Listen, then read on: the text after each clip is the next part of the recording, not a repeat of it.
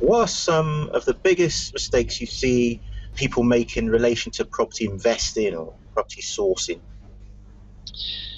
I'd probably say two things on that. The first is just inaction and people wanting to do something and finding out ways of doing it and just really not taking the action.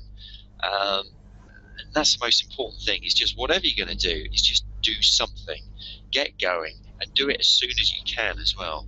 The market's always changing, so the longer you leave it, um, the harder it's going to get, really. So I think the first thing is just to take action, Mm. make a decision on what you're going to do.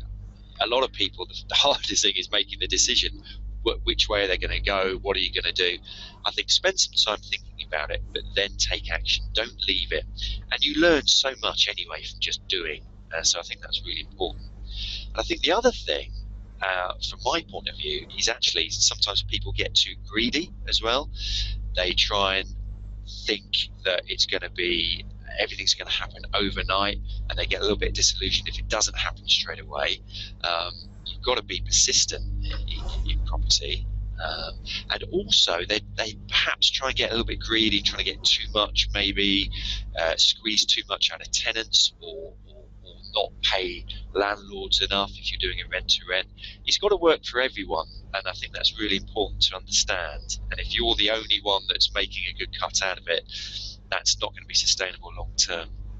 Yeah, that's a really good point. Actually, I think fail forward quickly. So just make a selection and of whatever strategy it is that you're going to do. Instead of going after course after course after course, just get the information and take action on it. Learn from your mistakes and move forward. And don't be greedy. I like that. That's good. Stop trying to get those huge discounts off of rent or off of purchases, and just go for something that works. As they say, win-win. Yeah, definitely, absolutely. And once you get a strategy or you've made a decision, give it a go. Don't just do it for a few weeks or a few months and give up. Give it a good go for, I'd say, at least a year to give it a chance.